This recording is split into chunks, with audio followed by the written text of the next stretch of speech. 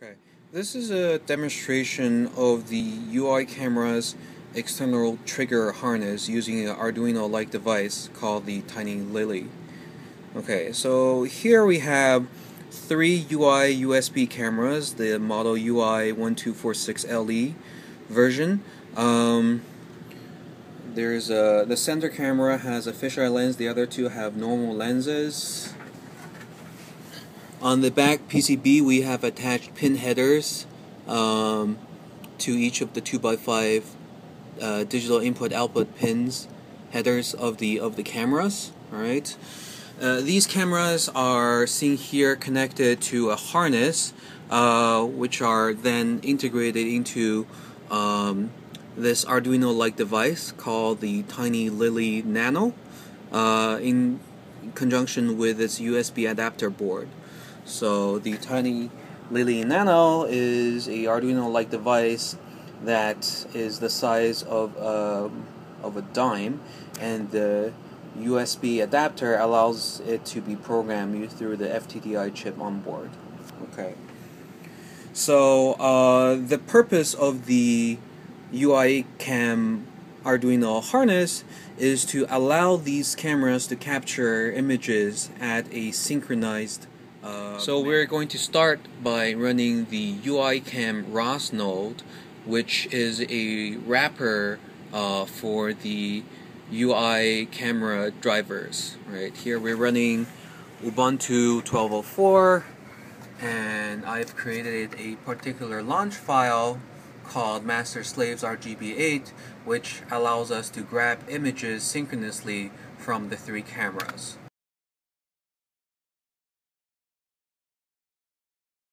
Here we see the master's dynamic reconfigure window, and the external trigger mode is set to off.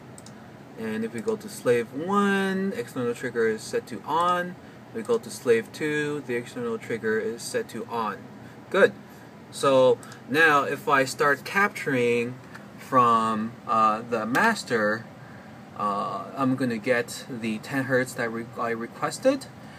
And if I now ask it to capture from the slave 1, it's also going to give me 10 Hz, and slave 2, it's going to give me 10 Hz too. So let's actually save some of these screenshots. So I'm going to use ROSBag to do that, while the three cameras here are looking at a ticker app, right? So now we have gathered sufficient amount of images. Let's use RxBag to look at the corresponding recordings.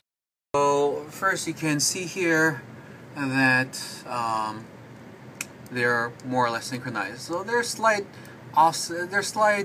shifts in timing, but this part of this is due to ROS actually publishing the images at slightly different times, right? Let's actually look at the contents of these images. Here we can see that there is minimal visual discrepancies between the three images being grabbed as I advance the cursor to different frames. Right, so here I'm going to select the next frame, right, and then the next frames, and then the next frames. So at here we can see that at 10 Hz, these three cameras are synchronized, at least to accuracy of the refresh rate of my monitor. This UEye cam external harness is also able to operate in a different mode, in which the cameras are all put into slaves or external trigger mode, and then the Arduino-like device, the Tiny Lily, will generate a pulse with the user-specified rate and duration of the high pulse width. Alright, so let's take a quick look at that. Here we're looking at the dynamic reconfigure window of the master camera node. I'm going to now check the external trigger checkbox, therefore making it into external trigger mode. In the Arduino serial API, we currently see that it's in active high, not master slave mode, meaning that it requires a master camera, a camera that's running in free run mode to be able to generate the signal, and this Arduino will then act as a NAND gate to then bypass or to then pass through the signal to the external trigger slave cameras. Alright, so in this mode, we're going to set, recall that we no longer have any free run mode cameras. They are all in external trigger mode. Let's look at slave 1 is external trigger, slave 2 is external trigger, and the master is external trigger. Okay, so here if I start trying to grab images from the master, the slaves, right, we're going to get a whole bunch of timeouts because the system is incapable, there's no external trigger. And now we're going to tell the Arduino to actually change its mode. So M2 sets the mode to active low, manual trigger slaves.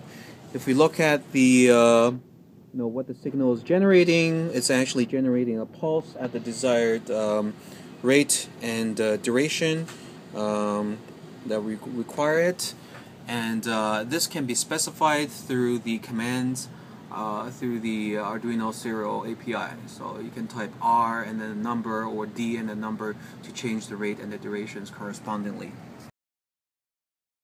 So now we're grabbing images at 15 Hertz because I set the duration to 66 milliseconds, or 1000 divided by 66 is approximately 15 Hertz.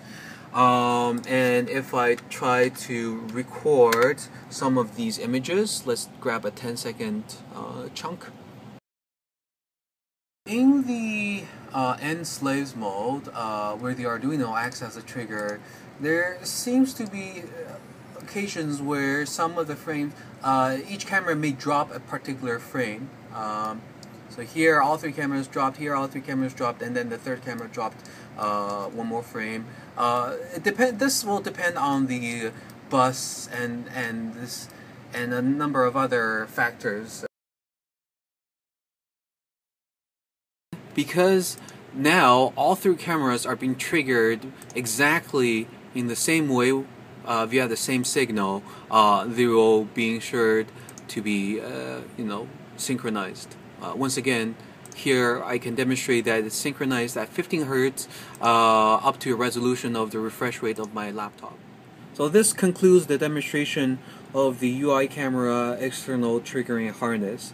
Using this Tiny Lily Arduino compatible device, we're able to set any of the particular three cameras or the end cameras to free run mode, and that will trigger any of the other cameras setting external trigger mode. And also this solution works even if some of the cameras are not actually exposing, or rather are not, their drivers are not running.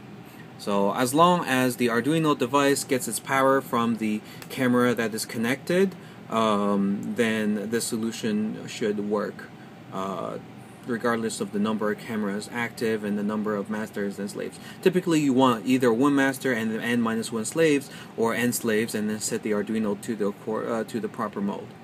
Alright, thank you.